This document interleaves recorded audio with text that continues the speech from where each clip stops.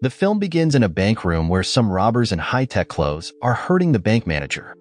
At that time, they hit him so hard that one of his teeth falls out. They do this to get information on how to open the bank's safe. And the manager, unable to take the pain, finally tells them that he is the key to the safe. After learning this, the robbers drag the manager to the safe.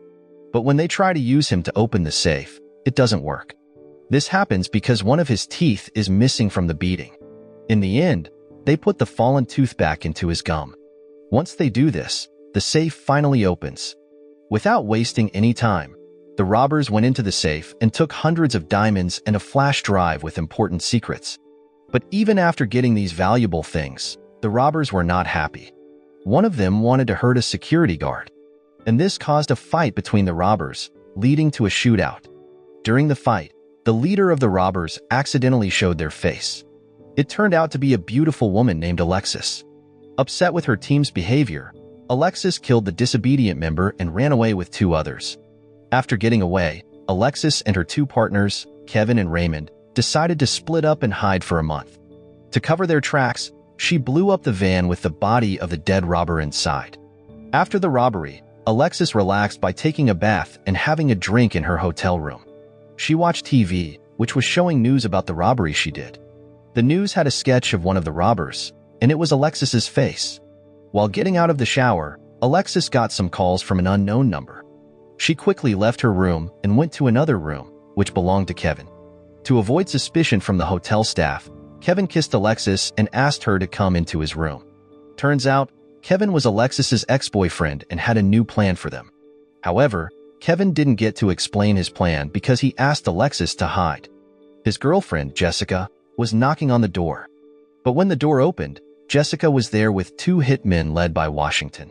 Kevin wanted to blackmail a Mr. Senator using a video of Jessica and the senator, who owned the flash drive from the robbery. After deleting the video, Washington shot Jessica and tortured Kevin, asking for the flash drive. Meanwhile, Alexis, hiding under the bed, was scared and couldn't do anything as she watched Kevin being killed. Luckily, Alexis found the flash drive hidden by Kevin under the bed. Sometime later, Washington was telling Mr. Senator about his work when Alexis suddenly appeared from under the bed. She grabbed a gun and pointed it at Washington's head, but the gun had no bullets. Then, Alexis quickly ran from Kevin's room to her own room to buy time, but Washington's men chased her. In her room, Alexis tried to hold the door closed while reloading her gun. She shot one of Washington's men in the leg, giving her some time to escape. When Washington's men broke into her room, Alexis used the moment to ambush them and escape. At that time, Washington was impressed by how Alexis ambushed and escaped. The chase continued, with Alexis smartly using the hotel's emergency stairs. But Washington had his men block the stairs.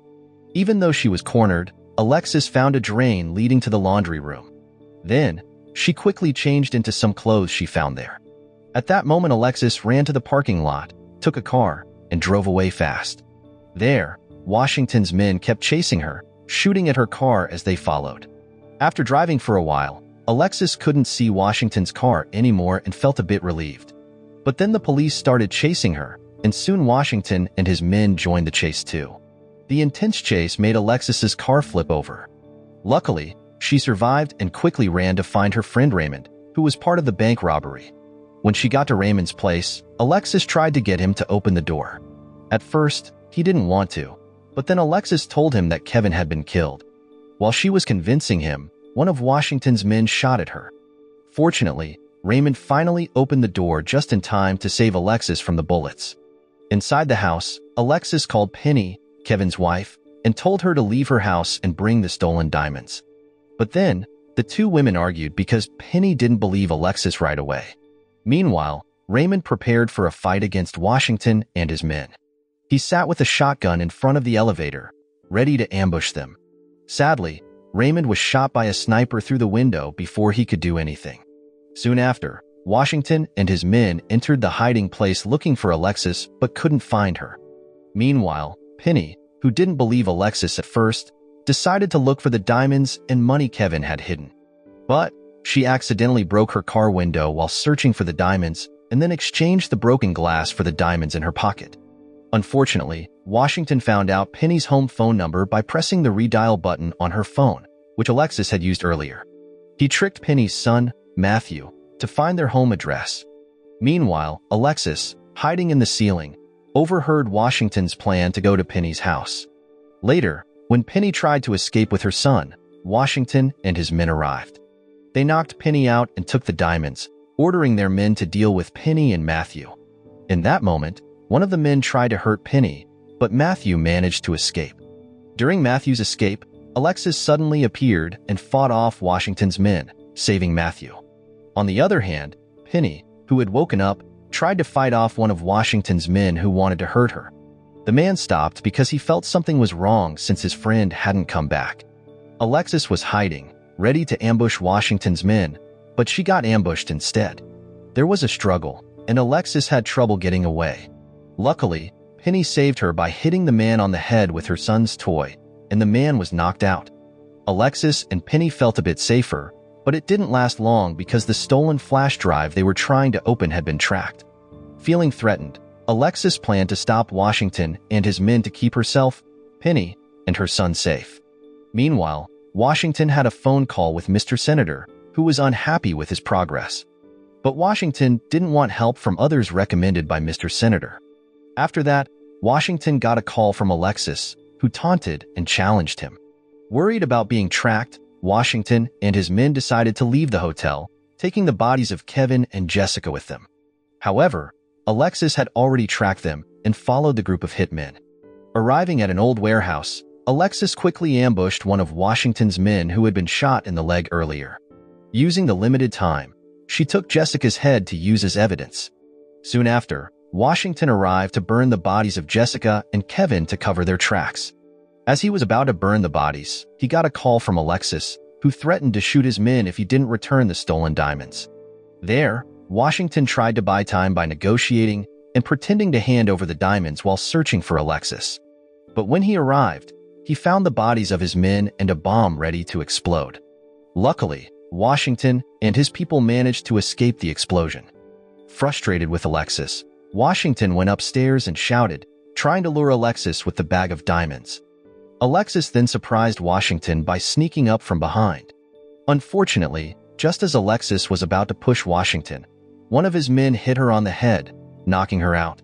A few moments later, Alexis woke up tied to a chair with Washington and his men ready to hurt her. There, Washington showed Alexis the bag of diamonds she wanted. But when he opened it, the bag only had broken glass, which Penny had put there while escaping. Soon after, Washington tried to force Alexis to tell him where the flash drive was, threatening to torture her. Even with this scary threat, Alexis refused to tell him where the flash drive was. Angry, he decided to torture her. Despite the pain and nearly breaking her legs, Alexis stayed silent, which impressed Washington. He knew that Alexis used to be a member of the United States Special Forces with high-level sneaking skills. Unfortunately, an incident in her past caused Alexis to accidentally kill an innocent family. This trauma made her quit her job. This same reason is why Alexis tried so hard to protect Kevin's family, not wanting to repeat her past mistakes. At that time, Washington used Alexis's trauma and her desire to protect Kevin's family as a threat, trying to make her give up the flash drive. Unfortunately, Alexis was stuck until she made a deal with Washington. Then, she asked Penny to secure the flash drive and put it in a locker at Cape Town Airport by 9 p.m. After they made the deal, Washington suddenly stabbed Alexis in the thigh to make her unable to run. Later, Washington and Alexis went to the airport as planned. But then, a woman bumped into Alexis and secretly gave her the key to locker 814, where the flash drive was hidden, without Washington noticing. Alexis then offered the key to Washington, but he didn't fully trust her, so he made her hold the key and open the locker herself. The woman who bumped into Alexis was actually Penny. At that time, Penny was trying to be careful because she knew Washington's men were watching her. While walking, Penny read a newspaper and saw Alexis's face, realizing that Alexis and Kevin had committed crimes. When Alexis arrived at the locker room, she opened the locker with the key Penny had given her. Inside the locker was a suitcase. Meanwhile, Washington, still cautious, told Alexis to open the suitcase. When she did, he asked his assistant, Clinton, to check it. To everyone's surprise, the suitcase had a bomb inside. Alexis and Penny had planned to trap Washington and his men. The explosion sent Clinton flying and caused chaos at the airport. At that time, people panicked, and it became very chaotic. Washington then realized that the flash drive he was looking for had been hidden in his tie by Alexis when they met at the hotel.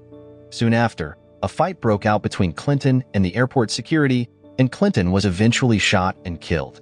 Meanwhile, Alexis managed to retrieve the flash drive from Washington's tie and ran away, leaving the airport. Alexis also saved Penny, who had been captured by Washington's men. Finally, Penny survived and escaped from the airport too. In the middle of the chaos, Washington tried to stay calm and leave the airport, but the police confronted him and pointed their guns at him. Not long after, Alexis left the airport and cleverly made Washington appear as if he was reaching for a weapon. Seeing Washington's suspicious movements, the police, who had their guns pointed at him, didn't take any chances and immediately shot him until he died. After the shootout, Penny was questioned by the police about the incident at the airport. During the investigation, the police found Jessica's head, which Penny had left at the airport. Shockingly, Jessica's head had some diamonds with it, making the police think it was Alexis who had committed the bank robbery. Meanwhile, Alexis had bought a plane ticket using a fake identity and passport to escape. On the plane, she met an old friend who was a hacking expert. While trying to hack the flash drive on the plane, Alexis discovered that the flash drive contained plans and evidence of crimes by Mr. Senator, showing his plot to stage a coup and take over the government.